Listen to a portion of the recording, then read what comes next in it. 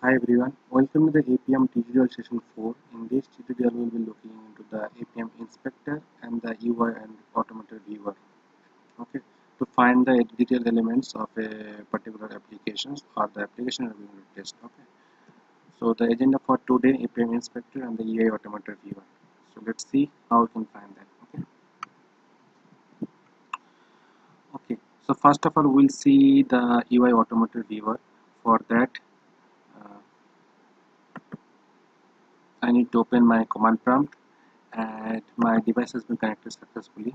And suppose I want to find the calculator device. Okay, with calculator, but let me open my calculator device. Okay, now in the command prompt you have to put a command like UI Android automator, sorry, UI automator viewer. Wait for a few seconds, it will open the UI automator viewer.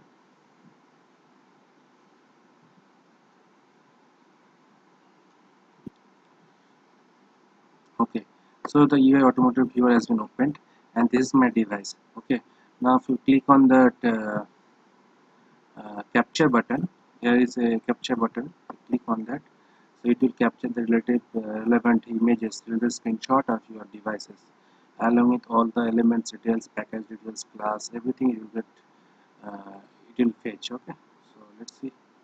Okay, so this is the details that frame layout, everything, frame layout, then inside layout, linear layout, everything has been paged. So we can see the details of my calculator application in the UI automator viewer. Now if I want to click on the particular button, like for one button, we can see the text is one, the resource ID has been given com.miui.calculator.id/button_1, class name has been given, package name has been given, along in the content descriptions, index, all the related fields of this particular node has been given. That equal button for that is the image view, plus button is button underscore plus is the ID along with the class name, text, index, everything has been given.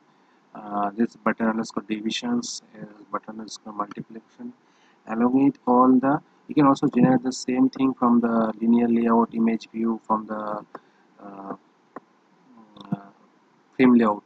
You can generate an XPath from this frame layout itself. Okay, so this is very helpful if you are going to automate any particular application. Suppose you are going to pass paste 2 plus 3 and then pressing the equal to, and you are fetching the result if it is giving the correct result or not.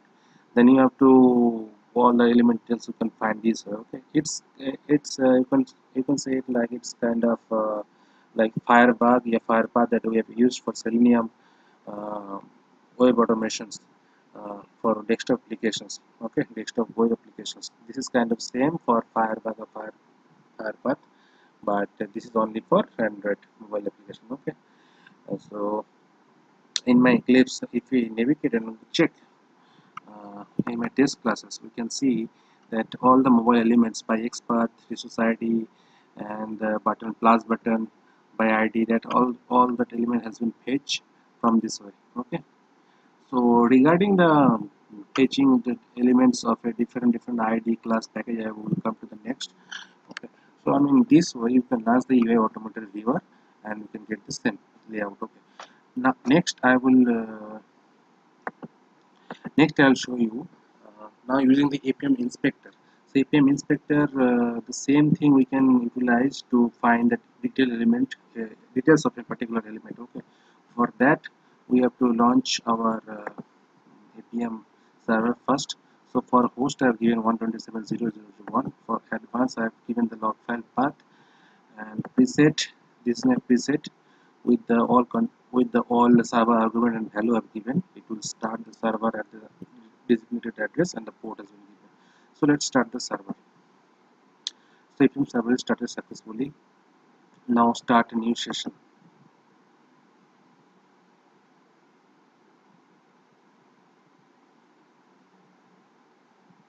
Let's report a while. Okay, inside the Appium new sessions into the save capability set, I have already saved four capability for my devices. First let me navigate to that. Okay. So you can see that for the MI calculator, there's a device capability I've set as a app package name, app activity name given, common time or browser name, platform name, version along with the device name, and platform are given. So all these things are given as a JSON format. Okay, so clicking on that MI calculator, if I start the session, you can see in the Appium browser, it will come this way, and the session will start.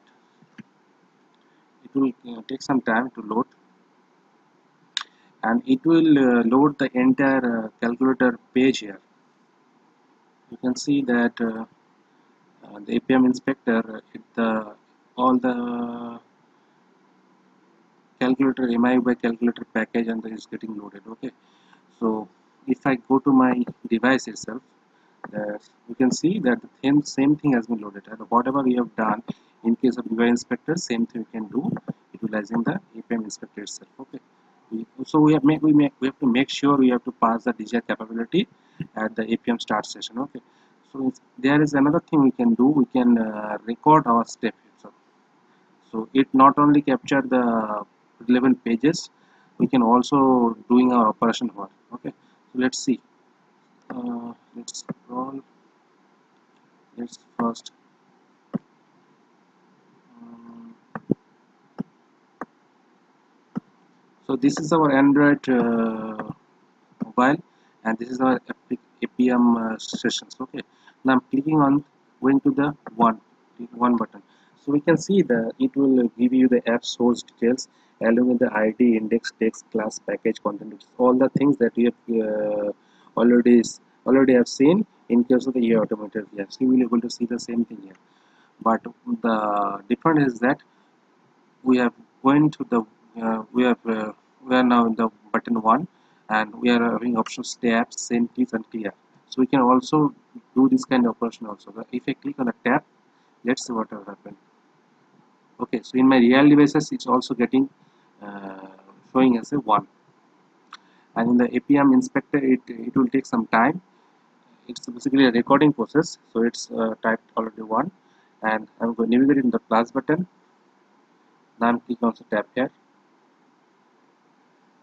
So it's already typed class in my real devices that you can see. Okay, now I want to, this is the 9 button, tap,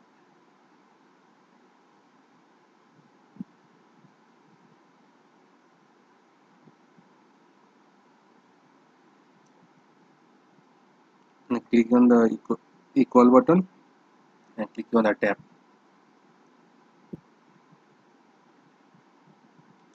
So my real device, we can see we are not operating anything in the real devices currently, but we are operating through the Appium session itself. Okay, so the session you can see the result 10 is for successfully. We are getting the result successfully displayed. Okay, so and for this, for each and everything like the UI Android Automator, we can get the details from this page itself. Let me full screen it, so we can see whatever details, class name, package name, everything will be listed here. Okay, one notification I'm getting, using XPath locator is not recommended and can lead to fragile test. Ask for development to provide unique accessibility locator instead. Okay, the the unique ID and the particular ID your class name is always preferred. Okay, but you can also generate your own XPath to while you are writing your test script and application automation. Okay, moreover you will be doing mobile web automation, yeah, hybrid app automation, yeah, native web automation. Make sure of it. It will be better if you get the ID, and else you can always there an option to generate your own XPath on it. Okay. Uh, and the other option you can have, you can a back button. So refresh sources, you can take the screenshot and start recording. If you click on start recording, it will record the entire operations. But one thing it lagged, that we don't have any playback. Okay, pause recording. So the drawback is that there is no option as of now for the playback features, only the recording feature are there. Okay, and if you click on the this quit session, it will quit the session and close the inspector.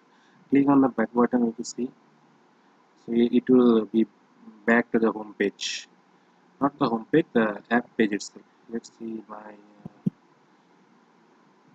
okay, so let's see which page it's coming from. The source page it's getting back. I click on the back page, so it should be back to the home page. Okay, so this way you can also utilize the Appium inspector to find the detail element, but make sure you have to start your own sessions, and you have to start your Appium server. If you don't want to start your Appium server, there is another, like without utilizing the server, you can use the UIAutomator way, UI that UIAutomatorViewer to find the details of the element. Okay, so let me close my session as of now. Okay, system getting close. Closing my session and stopping my server.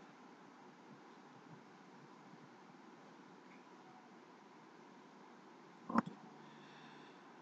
Mm, So that's all for today, guys. We have seen that how we can utilize the Appium Inspector and the UIAutomatorViewer to find the details of element of our uh, mobile devices. It can be real devices or for the emulator.